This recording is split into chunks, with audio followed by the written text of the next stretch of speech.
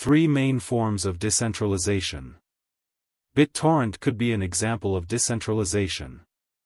It's a point-to-point file sharing protocol that uses a distributed architecture system and doesn't rely on any single server company or entity to supply users with file sharing.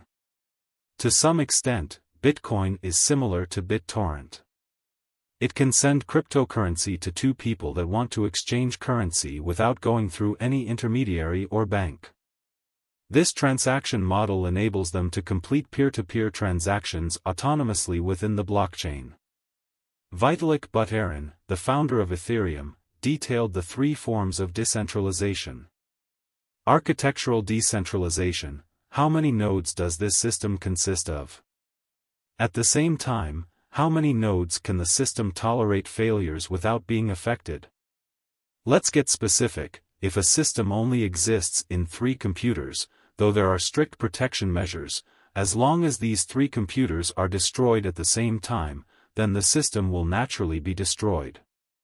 Take the Bitcoin system as an example. There are thousands of nodes distributed all over the world, and it's impossible to destroy it whether it's a cyber attack or physical destruction.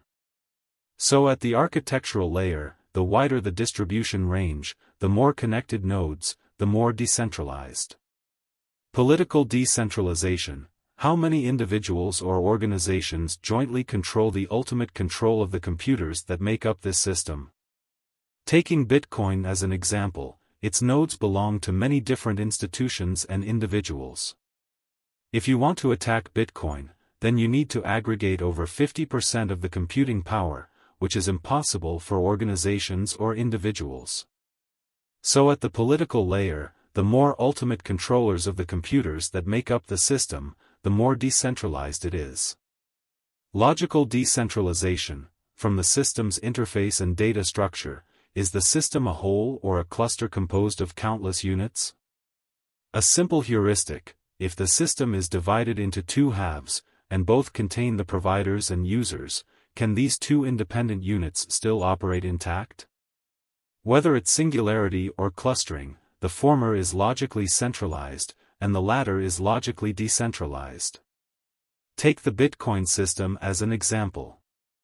Once the system is divided into 2, its overall consensus is going to be destroyed and therefore the system will no longer exist. The blockchain doesn't have a unified server, so there's no infrastructural central point of failure, architecturally decentralized. Meanwhile, no individual or organization can completely control it, politically decentralized. But blockchain has to reach a common consensus and behaves like a single computer, logically centralized. Although the blockchain is centralized within the logical layer, it's decentralized in the other 2 layers, therefore the blockchain is also decentralized.